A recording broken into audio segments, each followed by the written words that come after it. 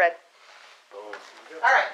Remember that we have a half an hour, so at about 6:50, we need to press pause. We need to stop, take a clean break, press pause, and we'll start again.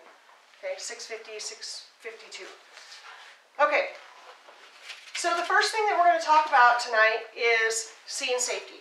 We spent a little bit of time talking about it on Tuesday night, but we're going to kind of try and dig down into scene safety a little bit deeper. Oh, I guess I need to erase that first. What do you guys know about scene safety? You should continually be looking for it. You should continually be monitoring your scene so that you can make sure that it's always safe, right?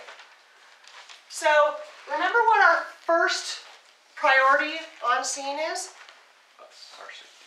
Yeah, rescuer safety first.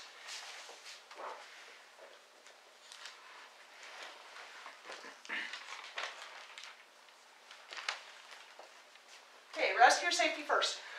If you were to pull up to, you guys do car accidents on the freeway, not you, sorry. These guys are all from Orchard Combat Training Center. Oh. So they're all here from there. There's another student, my daughter. She's not here tonight, she's pulling a double shift, but my daughter isn't from any fire service or anything like that. So, but you guys do a lot of responses to the freeway for accidents. A lot might be overstating it. You do some, okay? When you are driving to your call on the freeway, what are some of the things that are running through your head about the scene that you're going to? Where you're going to park. Okay, parking. Why is parking important? You have to be close to the incident, but far away in the same sense. You don't want to be too close that something bad could happen to you. Say if the car's on fire or something else, something bad could happen there. But then passerbys could also hit you. You have to make sure you're out of traffic, but you also possibly have to block traffic if it's necessary for you to protect yourself in the scene. Okay, blocking traffic is an important reason as to why parking is so important. Okay, we do need to be uphill and upwind if we can help it, right? We don't want to be downhill and downwind. We don't want that crap flowing down to us. But we also need to be aware that where we park our vehicle will help. It will either help to protect us or it may cause us harm.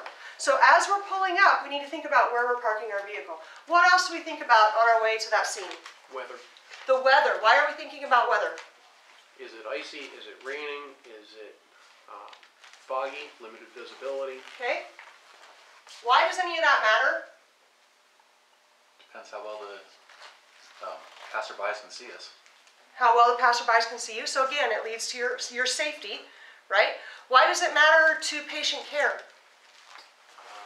If it's super hard, like dark to see, you may not find a patient right away. You may have a hard time finding them, or the accident itself if it's really foggy or dark. Carrying a patient on an icy road is a lot of fun.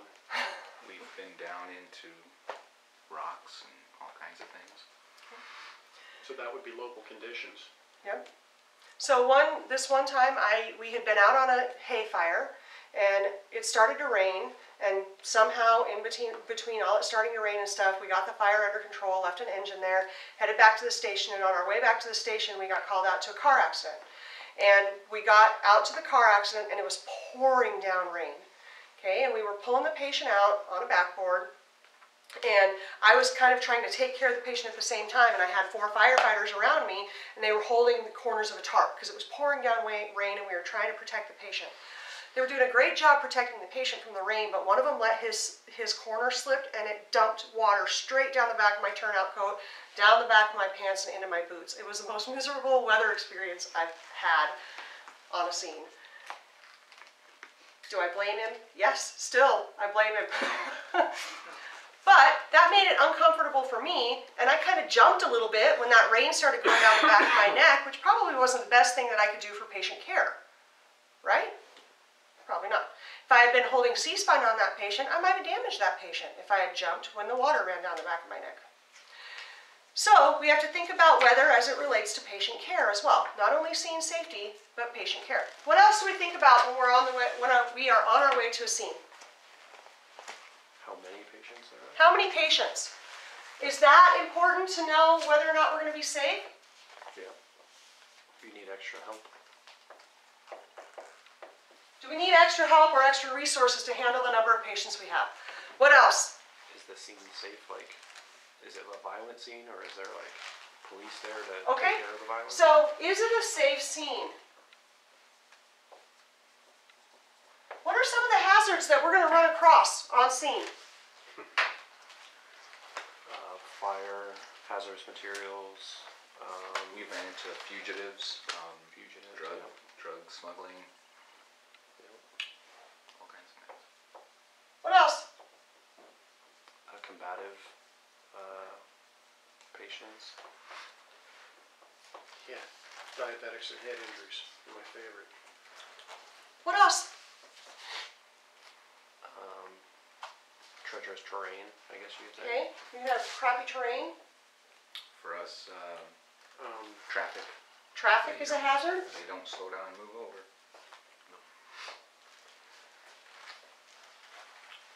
You mentioned drugs, but the other thing would be, say if it was like a drug lab, you run into the issue of intentional booby traps and other things. Okay. I was gonna try to figure out how to put that next to drugs, but Yeah. what else?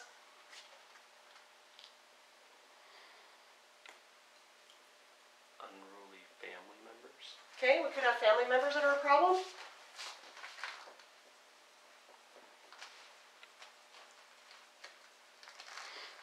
Okay, I want you to close your eyes for a minute. And I want you to imagine that you are driving to class tonight. And as you're driving to class, you come to this intersection right here at Locust Grove and Ustick. It is a four-way stoplight with basically 5 lanes in each direction because it's got 2 directional lanes on both sides and it's got a turn lane in the middle, all the way around. As you pull up to this intersection, you watch a vehicle speed through the intersection and T-bone a white Ford pickup on the passenger side. The white Ford pickup gets shoved into a power pole, and now you have power lines dangling. You have 1 patient in the white Ford pickup, you have 2 patients in the little passenger car, let's call it a Honda, little gray Honda, that plowed into the side of this Ford pickup. What are some of the hazards or the scene safety issues that we see on this scene? You've got the other traffic. You've got the electrical overhang. Okay, we've got power. You've got the mechanical problem of the pole and or whatever was up there falling. We just had a peregrine falcon fall on top of the truck. You're going to have bystanders all over the place because Okay. everybody saw it.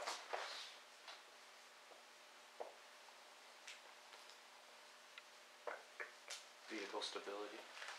Vehicle stability. Vehicles themselves, yeah. So you've got batteries, you've got gasoline, you've got spilled coolant. Yeah. What else do we have? Are our airbags deployed? Oh, yeah. Do our patients need extrication? The one in the Ford, he might be okay, he might be able to get out, but I'll bet that the ones that are in the little Honda, they're gonna need extrication. I guess maybe they could climb over the back seat and out the doors, but, you know. Is there intrusion into the compartments? Do we have glass laying all over the place? Do we have Sharp steel. steel? Okay.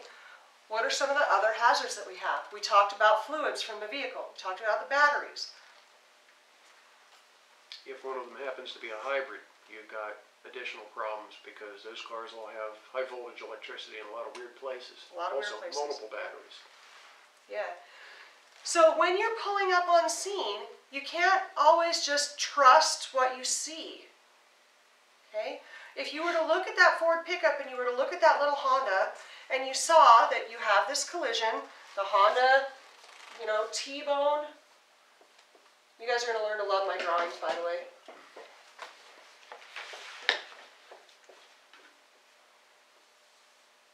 That's intrusion right there. How's that? The Honda T-bone the Ford right over here. Cargo. Okay, do we have cargo in the truck? What is it? Is it fireworks? Maybe this is a truck for Rocky Mountain Fireworks and they're hauling the 4th of July load. Who knows? What else? What other problems might we have? We're in a pretty residential area. Did anybody get hit that wasn't in the, like, Hey, Oh, yeah. do we have Other any additional- pedestrians or other anybody additional else who got hit? People that were not in the vehicles? Is there a dog? Maybe there's a dog in the back of this truck and the dog got tossed out. When you pull up on this and you see this little Honda has run into this big Ford pickup which pushed it into this power pole, that's what you're going to see. But you got to be thinking about all of this other stuff. Okay? Because you want to go home tonight. Your wives want you to go home tonight. If you have children, significant others, whatever, they want you to go home tonight. So you got to be prepared to think about all this other stuff. How are you going to make sure that you stay safe with all of this crap? Scene size up. Scene size up. Scene size up. Okay, let's talk about PPE. What kind of PPE is going to help us out here? Gloves. Gloves. BSI, scene and safe. What? It's a BSI, scene and safe. BSI, scene safe. Yeah. What kind of PPE are we going to have on? Firefighter turnouts would be turnouts. preferable, Yeah, we're going to have turnouts on. but at least a jumpsuit.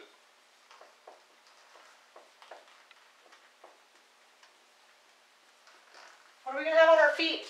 Boots of some sort. Boots or steel toe. something. Yeah, we're at least going to have boots on. And we're talking not just rubber gloves or plastic gloves or nitrile gloves. I keep calling them rubber, but they're not really rubber. Nitrile, latex, whatever. Not just gloves, but we're going to make sure we have good, solid leather gloves on. If we're going to be pulling and prying and moving metal apart, we need to have our hands well protected. What else? Eye protection. Helmet. They don't have Eye to- protection, helmet.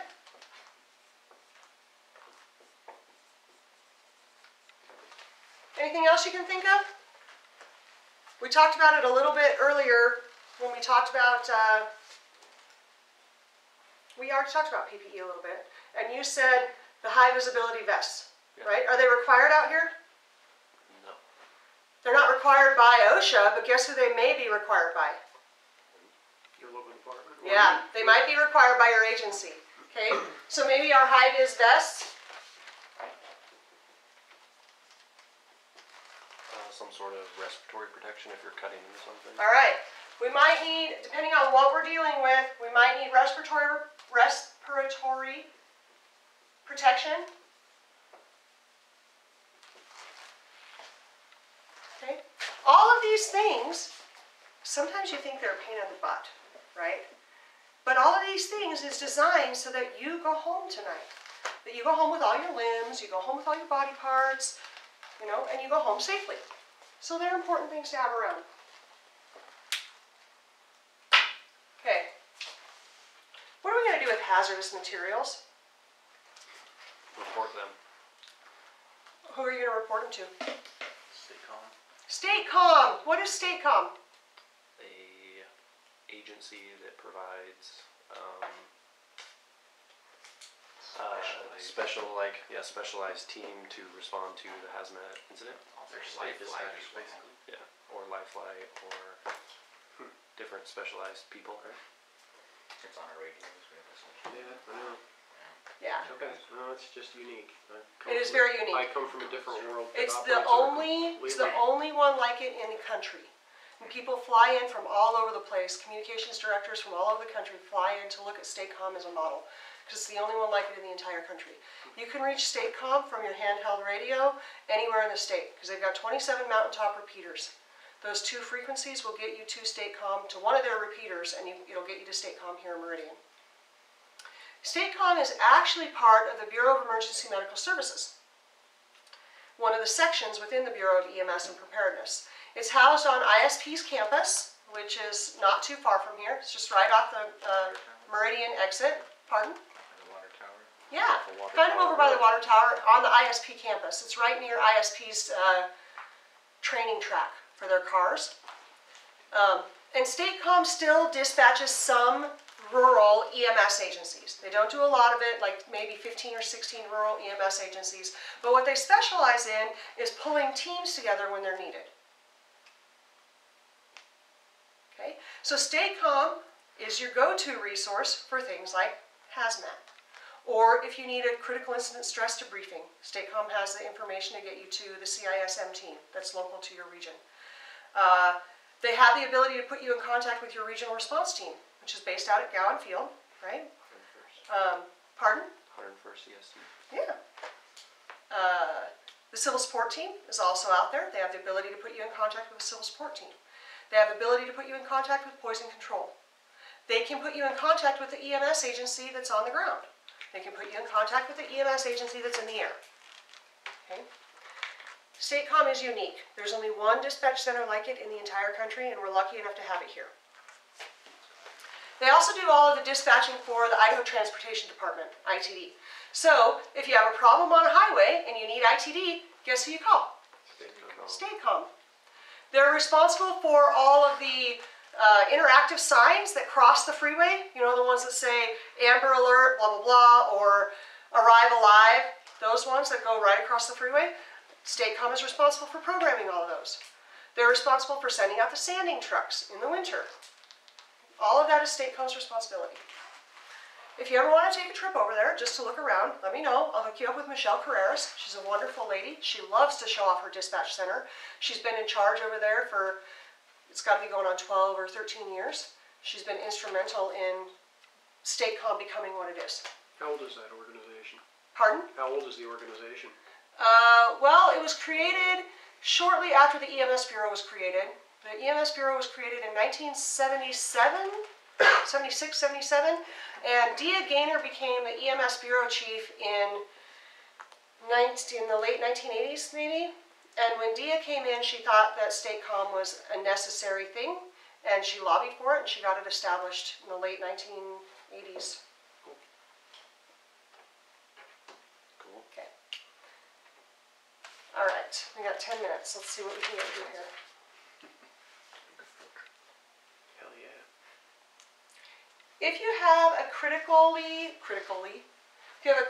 ill or injured patient, what are you going to do? How are you going to talk to them? How are you going to treat them?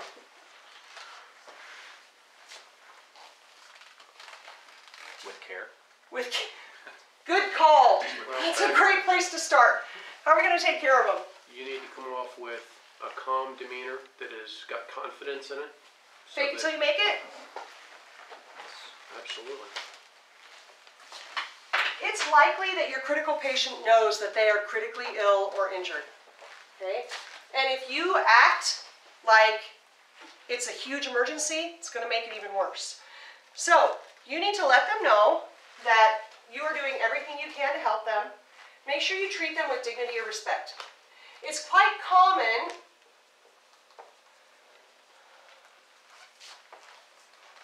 for a critically ill or critically injured patient to respond oddly.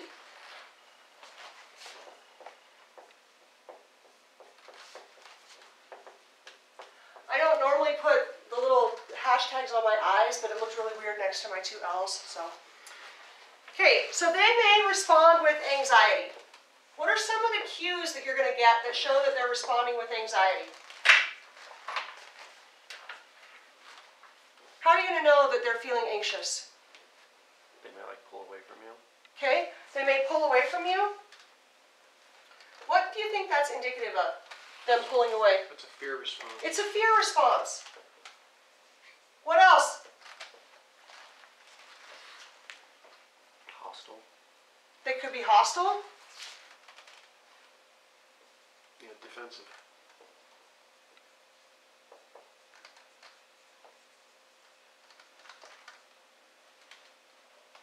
What else?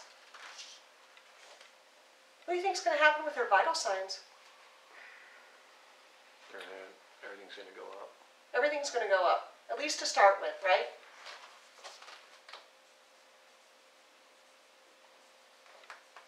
One critically injured person that I dealt with was absolutely stone cold calm. And it was weird because I expected differently. And they were just like, do whatever you want to do with me. We're good. Just go ahead. And I'm like, are you okay? It was strange, but it did. But it just didn't work out the way I expected it to. Yeah. Okay, so they may experience anxiety. They may experience pain or fear. They may experience anger or hostility.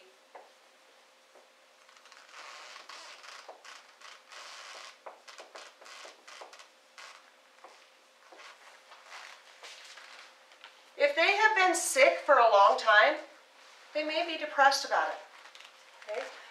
If you're faced with someone, we're going to go back up one. If you're faced with someone who is hostile to you, what is your responsibility in that situation? Protect yourself. Protect yourself. You might have to leave. What is the easiest way for you to know how to get out the door? Go the way you came in. Go out the way you came in? Maybe. You should always have your exit strategy, what did I say? Exit strategy in sight. Okay? When we do lockdown drills here and they lock us in our rooms and make us figure out how we're going to get our kids out if somebody's in the hallway shooting, I don't have a whole lot of options here. I've got this door, right? Sorry, I'm off camera, you can't see me.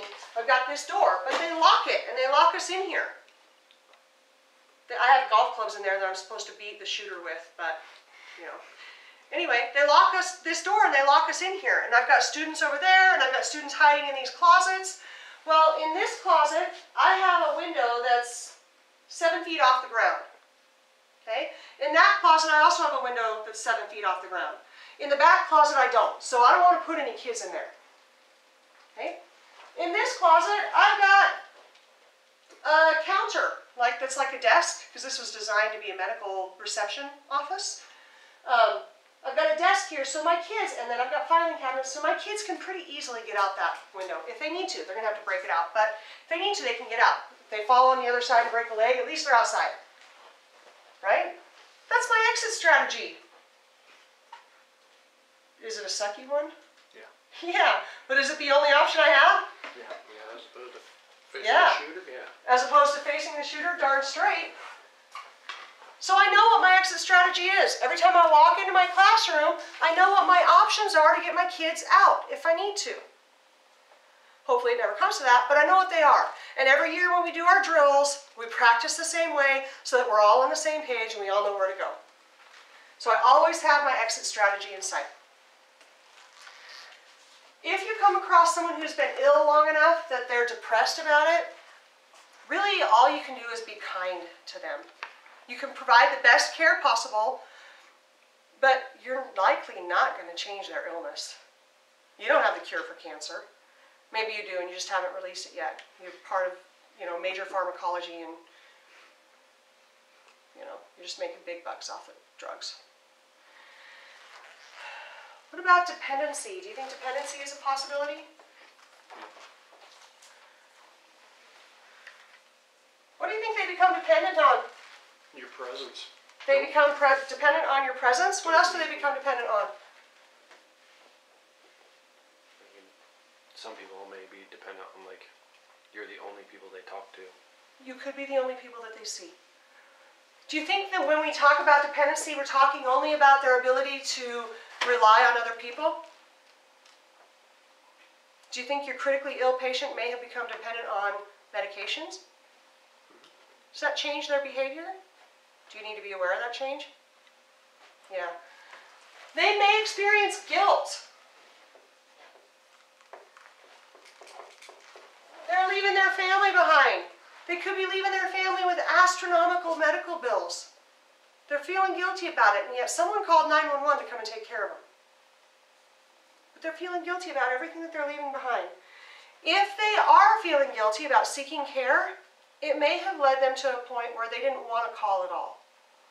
It may have delayed medical treatment because they felt so guilty about it. They could have, you could have some mental health problems. This happens a lot when people start to get older.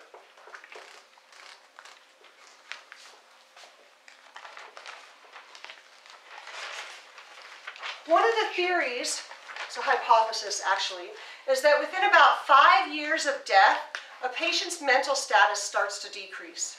Okay? When their mental status starts to go, you can figure that they're going to die in about 5 years. That theory, that hypothesis, is called terminal drop hypothesis. Okay? Terminal drop hypothesis. And it just basically says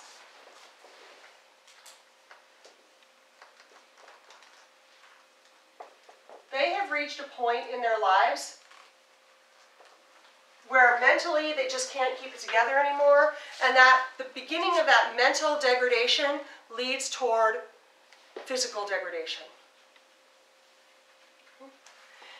And then they might have problems dealing with unrelated bad news. If they get bad news from someone else, it may affect how they treat you. So how do we deal with all these things?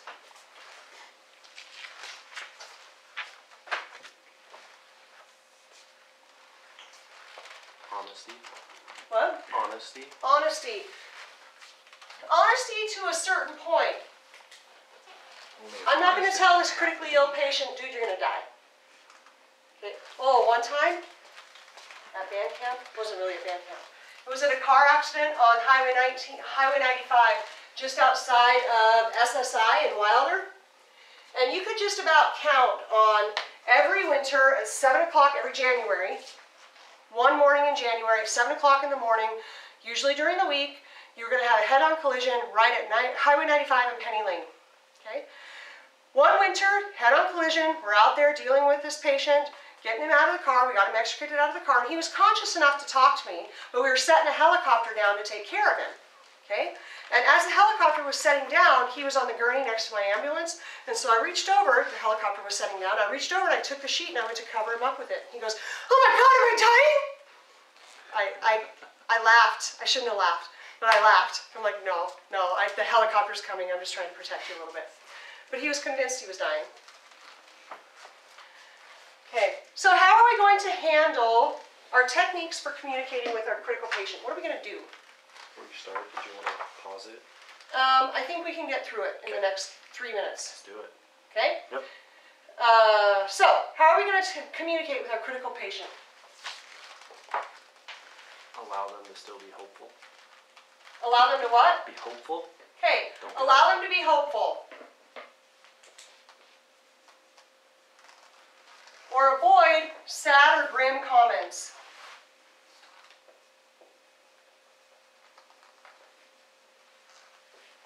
What else? Well, you need to be truthful with them. Okay, you need to be truthful, but it should be tactfully truthful. As truthful as you have to be.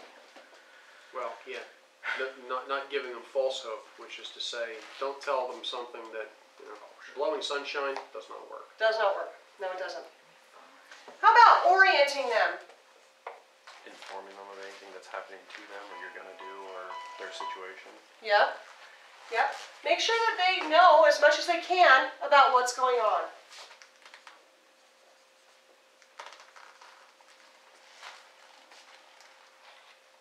Communicate with them as to what you are doing so that they understand what you're doing, so that they don't think they're dying.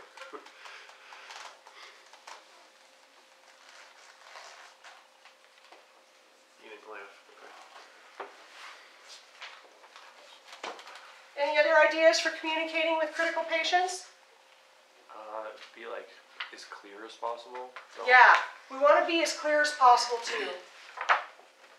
Don't use a bunch Clear, of medical stuff that they don't understand.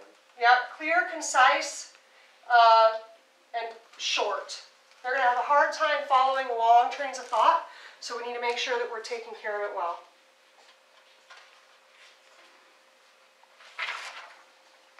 Okay. Can you press the red button? Chapter 2 will be continued.